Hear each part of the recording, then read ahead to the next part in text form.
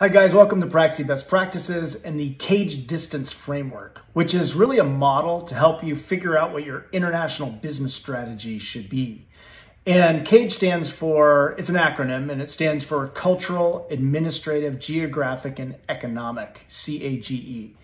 So when you're doing an analysis of kind of what countries represent the biggest international growth opportunities or strategies for you, you can compare countries, you can compare two or more countries by these different CAGE dimensions. So cultural, so what are their cultures like?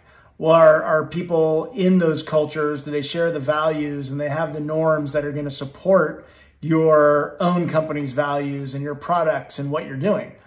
Administrative, so the administrative distance between where you are and the country's history, politics, and kind of the administrative models of doing business. So how close or far are those countries from kind of what you need to be successful?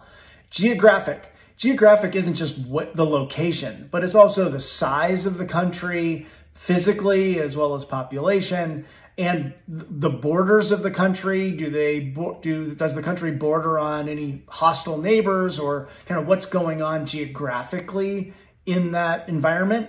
And then finally, economic. So the cost of labor, consumer spending power, and other factors. So when you're doing an analysis of your international expansion plans or others, use the CAGE distance framework to figure out which of those countries represent the biggest opportunities and the greatest synergies for you.